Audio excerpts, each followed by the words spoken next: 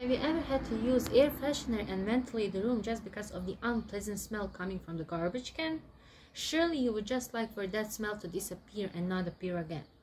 But maybe my team can offer an adequate solution for that kind of problem. Actually, it's a garbage can based on clay, wax, and activated carbon.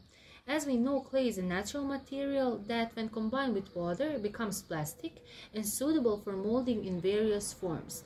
By drying and then baking at a certain temperature, the plastic mass becomes firm and resistant.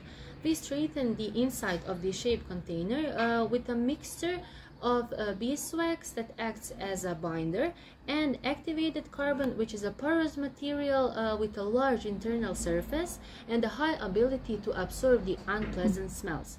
The combination of these natural materials results in environmentally friendly product applicable for use every day, which, in addition to being able to dispose of garbage and prevent the spread of the unpleasant smells, can also be a very beautiful and decorative addition to any home. The results show that the waste in a regular bin began to decompose much earlier compared to the bin made of these materials. Our research will continue in the direction of testing different additives to clay, such as coffee grounds, ash, and so on, which would practically turn waste into waste disposal bins.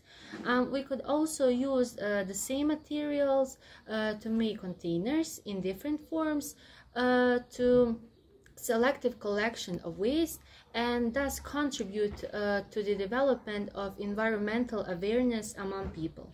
And also we found that everyday problems can be great contributors to research time and open the door to innovative solutions just like this one. Thank you.